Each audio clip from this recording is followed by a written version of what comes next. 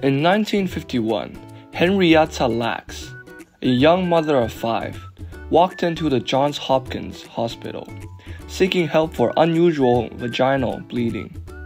What happened next would change the world forever.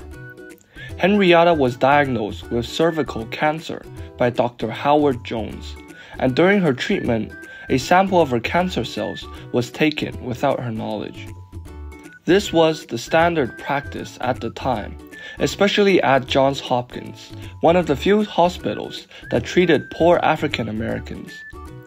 Dr. George Gay, a prominent researcher, had been trying to grow human cells in his lab for years, but every sample he collected died. That is, until he received Henrietta's cells. Unlike any other cells before, Henrietta's cells didn't just survive, they thrived.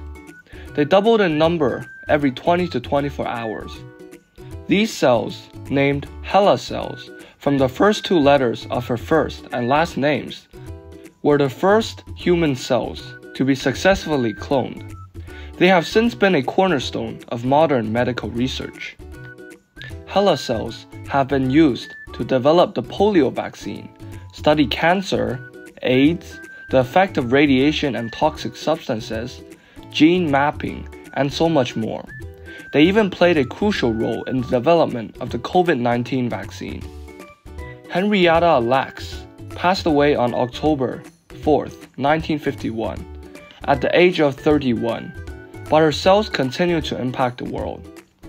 Despite their monumental contribution to science, neither Henrietta nor her family were informed or compensated for the use of her cells. Johns Hopkins, which did not profit from HeLa cells, has acknowledged that they could and should have done more to work with and respect the Lacks family. Today, the story of Henrietta Lacks raises important questions about ethics in medical research and the rights of patients. It reminds us of the profound impact one person's cells can have on science and humanity, and it calls us to ensure that the contributions of individuals like Henrietta are honored and respected.